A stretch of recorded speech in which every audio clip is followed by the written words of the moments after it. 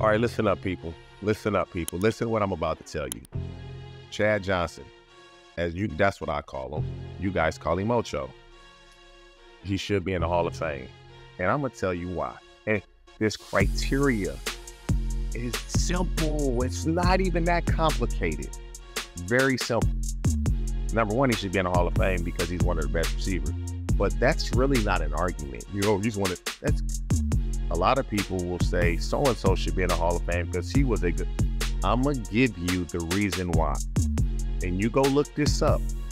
Go look up your favorite receiver and compare his statistics to what I'm about to say about Chad.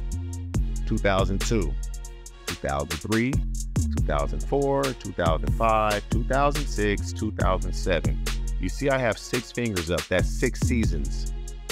Chad was consistently a top 5 receiver those 6 years. And there may be an argument. No, he wasn't. If there's an argument, it would probably be 2002. So let's just take that year out. So from 2003 to 2007, that's 5 seasons.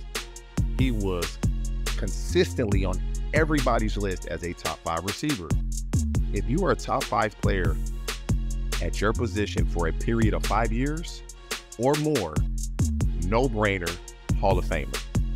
The fact that he's not even getting consideration is a crime. It's incompetence.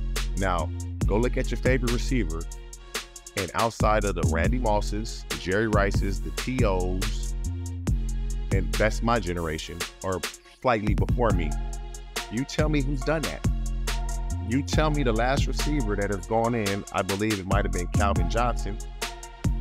Very similar. Calvin Johnson played 8 or 9 years. 9 years? And he was probably a top wide receiver 8 of those 9 years. Warranted. He's in as he should be. But if you're a top 5 player like Chad was for that period of time, I believe that warrants you being in the Hall of Fame. It really is perplexing to me when you ask that, like, why isn't he in? I couldn't even give you an answer of why he isn't in. Like, first off, let's be a finalist first. Like, get in. We can't even get him on a finalist list. And there's guys that can't with him that are in. Like, it's kind of crazy to me. But again, people will say I'm biased. Y'all let me know what y'all think. I think that's a bulletproof way to analyze. But hey, I'm open for suggestions.